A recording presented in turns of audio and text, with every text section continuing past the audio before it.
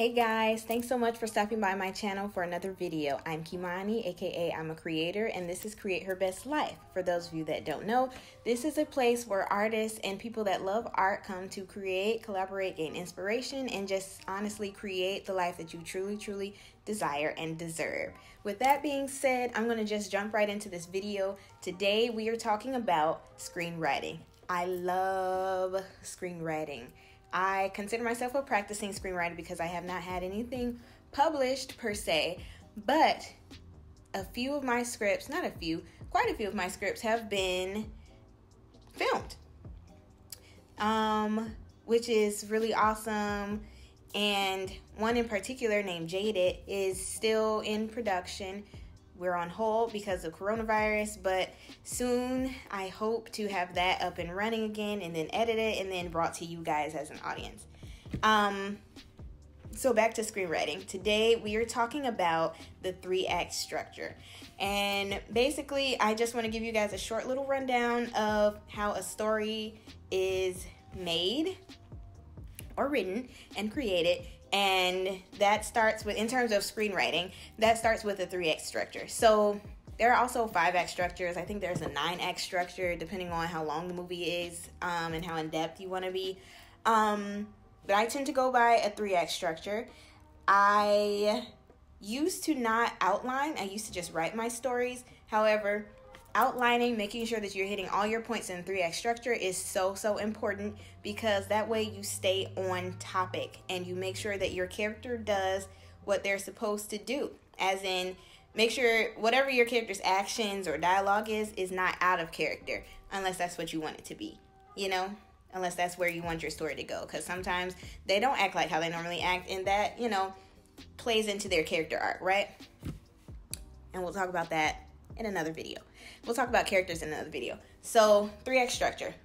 Why is it important? 3-act structure is important because, like I said, it keeps you on topic. It keeps you on task. It makes sure that you don't forget anything. It makes sure that you don't add any extraneous information into your story, because it's one thing to have a story that's entertaining, but it's another thing to have a story that's cohesive, a story that makes sense, and a story that people actually want to see. Like, have you ever gone to the movies and been like, oh, yeah, it kept me entertained. Like, I didn't fall asleep on it, but I wish I didn't pay that $12 at AMC for it, right?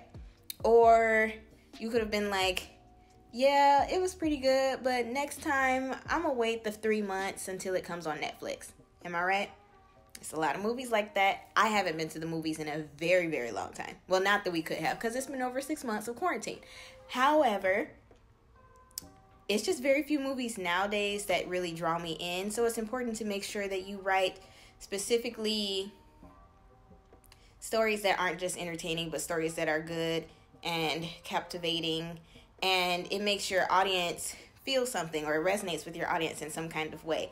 And that's important, because if you write a story that your audience doesn't resonate with, that usually means that that story doesn't mean anything to you. It's not a piece of you that's in that story.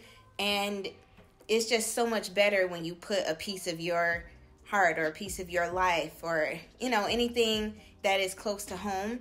It's more authentic when you get a little bit more vulnerable in your stories. And your audience knows if it's not authentic, because they don't like the story.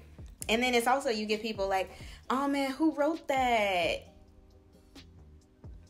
It could have been like, this is a man writing a story in the woman's perspective, and it's like, you've never experienced my life as a woman. How do you write that story? Now, of course, you can write it and, hypothesize, but it's always nice to, have someone to draw off of when you're going to write that story. Okay? So back to our 3-act structure. What is the 3-act structure? It is essentially a formula that helps to keep you on task, right? It divides your story into 3 parts: Act 1, Act 2, and Act 3. 3 acts. So essentially, Act 1 is, a lot of people like to call Act 1 the setup, Act 2 the confrontation, and Act 3 the resolution. Or you could have Act 1 the setup, Act 2 the build up, and Act 3 the payoff. So essentially, it's just like Act 1 is you setting up your world, setting up the, the setting, what everything looks like, draw people in, give people a little context on your story and who your character is. You decide what your character's goal is, which can change throughout your story, especially if it's a season or, if they have a really, really strong character arc. And then also you create the conflict that prevents your character from reaching the specific goal that you set up for them, right? Okay. Act 2, it basically escalates your conflict by raising the stakes for characters to reach your set goal. Act 3 resolves your story through achievement or failure of the set goal. So I tend to like stories where the character doesn't get what they want. I like cliffhangers. I love, stories where it doesn't always end on a positive note. Sometimes fairy tales are nice. Don't get me wrong. I love my fairy tales. I love my rom-coms. But I've always been drawn to mysteries or thrillers or stories where the character doesn't always get what they want, which is really awesome. Or like even characters with like the anti-hero or the anti-villain, people that you don't necessarily want to root for, but the writer draws you in to want to root for them. The writer humanizes the villain. Am I right? So anyways, there's your 3-act structure. I do thoroughly enjoy when people don't always get what they want in the story.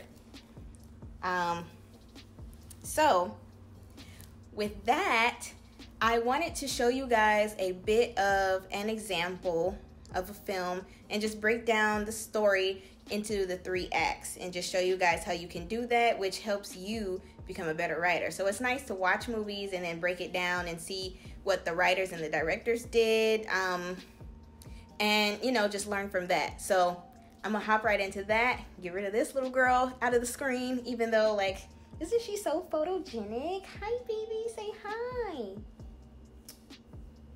She's in play mode. She's looking at me like I'm crazy. So I'm going to get rid of her because she wants to play with my pen. And then I'm going to show you guys in the next clip how a script can be broken down. All right, be back. Okay, guys, the video is done. We're not going to worry about her part, but thanks for watching. We'll see you in the next video.